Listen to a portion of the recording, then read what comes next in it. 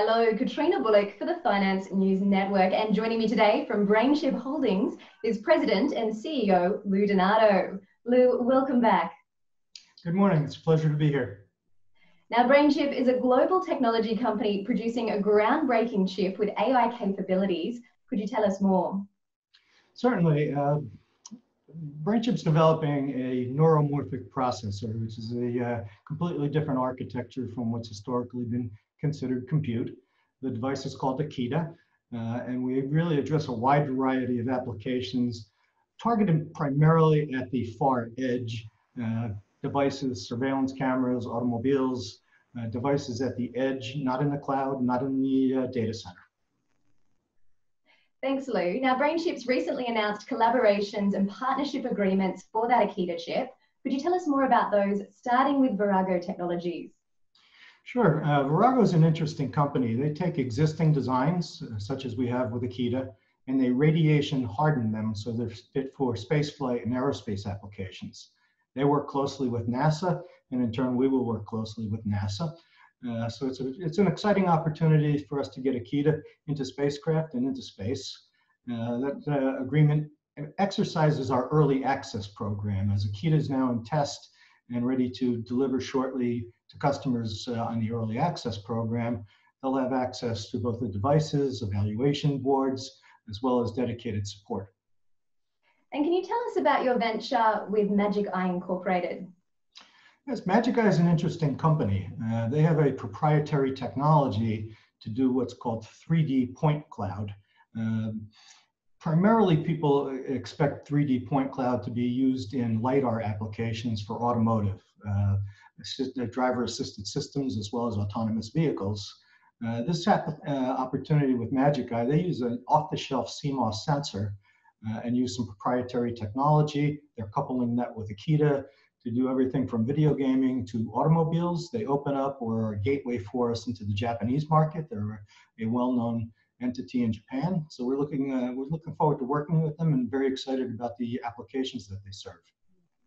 The Akida chip has been available for testing as a software development kit for some time now. What difference do you think it makes having the physical chip?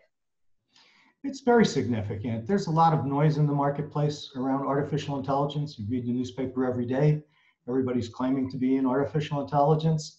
We have a full simulation package, and customers or potential customers have been working with that for many months. But having silicon validation where they can see it working in hardware makes a big difference and helps build confidence. Now to finances and your share price, which has been on a bullish run of late. Could you provide an update on your funding agreement with the LDA Capital? Yes, again, you're right. The share price has taken a very nice step up. If you look back just a few months ago, we were in single digits, and yesterday we tipped well over 50 cents a share.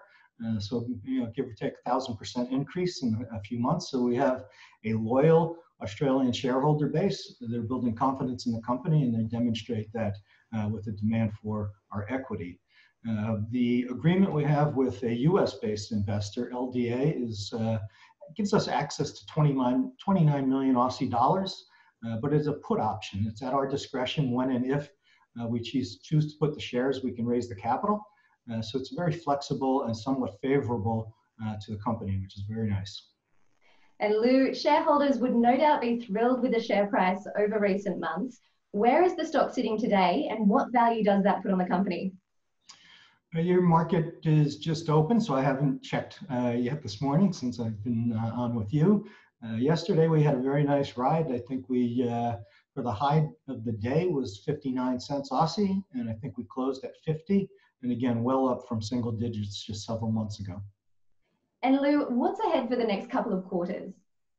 The next couple of quarters, as we finish out this year, we will go through the validation process of each of the functional blocks on the IC, manufacture the evaluation boards, get them in the hands of customers.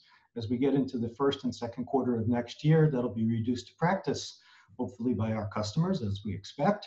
And we'll start to see things go into end equipment, where they'll do their testing and validation of the entire system. And Lou, before we let you go, anything else you'd like to add?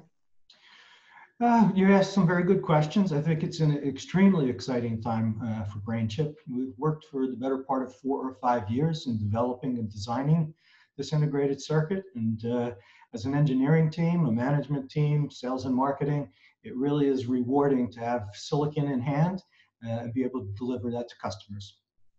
Louis DiNardo, thanks for the update and congratulations again on the progress and the market's response. Thank you very much.